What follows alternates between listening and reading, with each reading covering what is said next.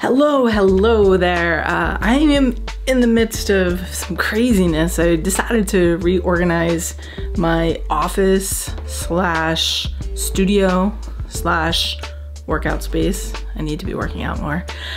So it's been a little crazy. And then you see this green screen behind me. I actually have been working on figuring out how to set up my live streaming settings and go forward with that, because I think it's gonna be good way for me to make more music and make more videos, because by live streaming I can do both the videos and the music at once in a more productive manner, I feel like, versus the individual videos. Not to say that I'm not going to be doing that, but I do want to do more live streaming. So I've been checking things out on Twitch and getting my setup down.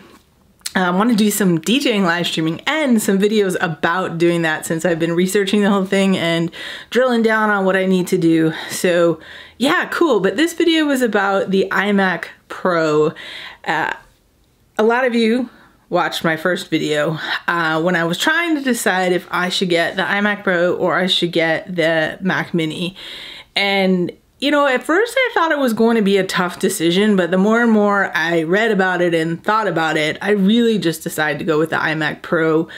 Financially, yes, it was a lot more, but maybe not so much when you really looked at what you're getting versus with the Mac Mini and adding on all the additional things you would need to be able to really get a graphics card that's going to move, and a monitor that looks great. Anyway, so I got the Mac Pro and I'm really happy with it. I've been using it for a while and it is fast. It was definitely an upgrade from my old system.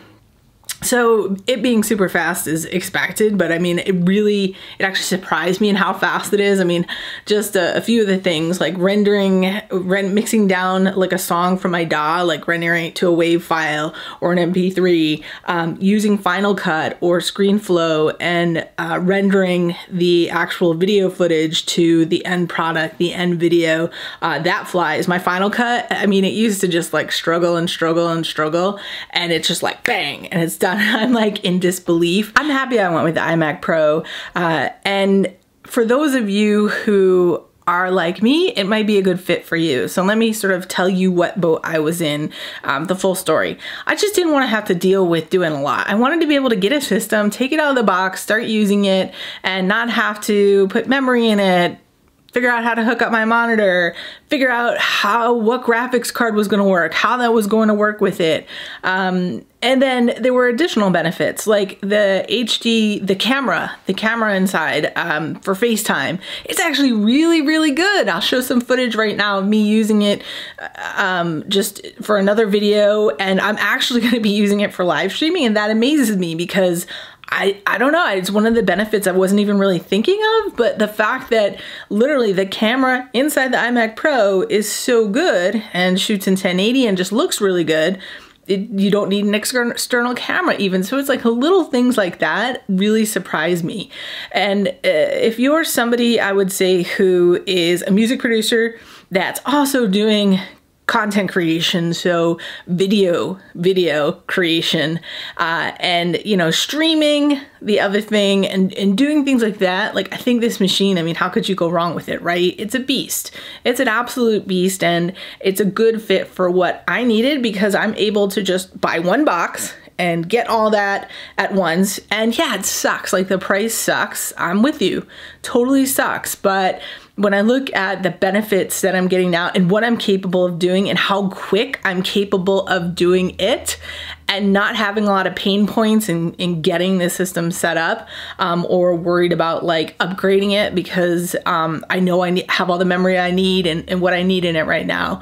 And for probably the next like at least 8 years, I just feel like the investment was worth it. So if you're tuning into this video and you really expected more meat, I apologize. I don't know how to run benchmark tests, and it's really hard to articulate, you know, the experience I'm having, besides saying it's a really great experience, into quantifiable data for you.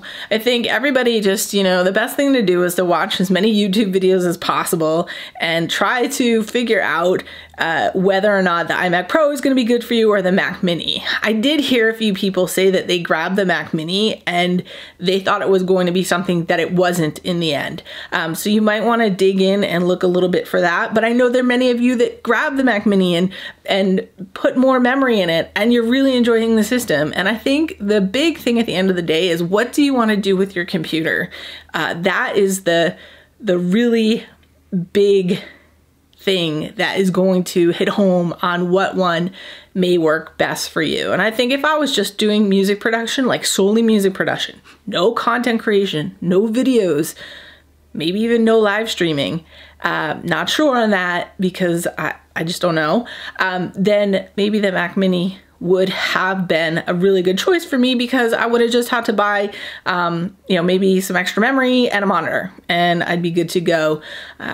But yeah, that graphics card, that really concerned me. And it was really expensive to buy an external graphics card. And, you know, I know Blackmagic's a really good company, but I was just reading some, you know, people's reviews, and there were some good things and some not so good things. And that was on the prior, like, on the card that hadn't come out yet, because there's a higher price card that just came out. And forgive me because I don't know all the different types of cards and specs on them, but you probably know what I'm talking about. So anyway, yeah. I'm enjoying my iMac Pro. I'm looking forward to making more content and delivering it to you in a very efficient manner. I mean, that's the thing. Efficiency, I feel like, is so important in life. And when I was sitting behind my old computer just waiting and waiting and waiting, I'm like, this sucks. Of course, again, there's an expense, there's an investment that needs to be made to make things quicker. But anyway, I am psyched about my new computer. I am grateful that I was in the position to get this computer. I will be paying it off over the next year. Like many of you, I'm sure I purchased it on Amazon, and I was able to split it up into only 12 payments. So it is hefty. And I did have some gift cards that helped, but you know, it's a big investment, and I'm grateful because I know not everybody is in the situation to get a computer like this. And, you know, I work really hard, and I know that you guys don't get to see that because you see me in my hobby and with the content that I'm creating here. But you know, it's one of my struggles. Like, I work a lot, and that is what is holding me back from making these videos. But I also love my work. I love what I do for a full-time job. So it's just about finding those balances in life that work out. Anyway, thank you for watching this video. I'm rambling, but yeah, thanks, and I'll see you soon.